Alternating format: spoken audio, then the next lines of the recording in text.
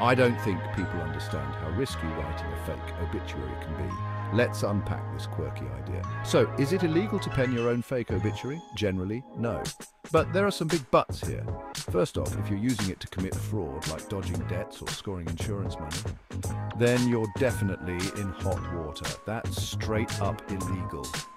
Next, if your phony death announcement causes public panic or confusion, you could be looking at some serious consequences. Imagine the chaos if people actually think you're dead. And don't forget the social fallout. Your friends, family, and even your boss might not find it as funny as you do. It could harm your reputation big time. Lastly, many platforms have strict rules. Violating their terms of service could get you banned or suspended. So while it might seem like a harmless prank, tread carefully. It's a slippery slope from a joke to a legal headache.